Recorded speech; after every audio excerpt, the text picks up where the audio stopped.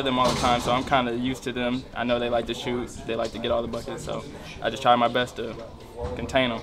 He fought through ball screen, any kind of screen you can imagine, and he made it very difficult for one of the better players in the state of Ohio to get going. And I thought that was the key to the game. Is we limited transition baskets. We start rebound the ball after the first quarter, and we got Jackson under control a little bit from the last 3 quarters. And he got us points, but he had to work hard for it. And again, I just told the guys in the locker room, win or lose, I'd have been proud of these guys because they fought, they kicked, they clawed, and they did all the right things that winning teams do, that are used to winning. And you know, Lorain High is we're definitely playing good basketball right now.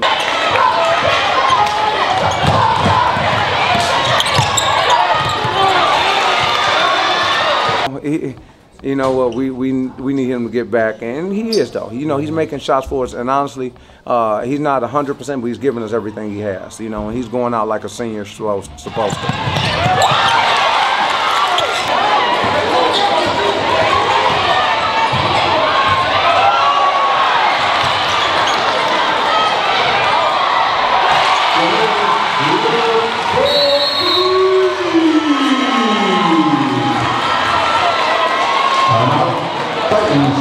That's big, Jalil. He's a starter again. Like I said, he's one of our toughest guys. He's a senior, our second leading scorer, and he came and he did what he was supposed to do.